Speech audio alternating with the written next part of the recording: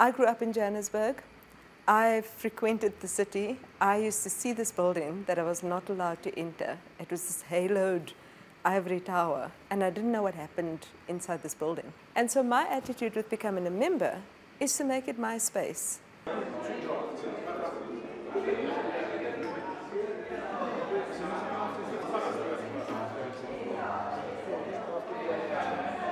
So a club like this, that's one of the advantages and the beautiful things about it. You get to network with all these people that you wouldn't necessarily meet in your day-to-day life. You meet all kinds of characters, all kinds of walks of life, and that's what also makes it so nice, because you do get exposed and you do then have those networking opportunities. The type of people, it's not just stuffy businessmen anymore. It's not just, bullish miners anymore.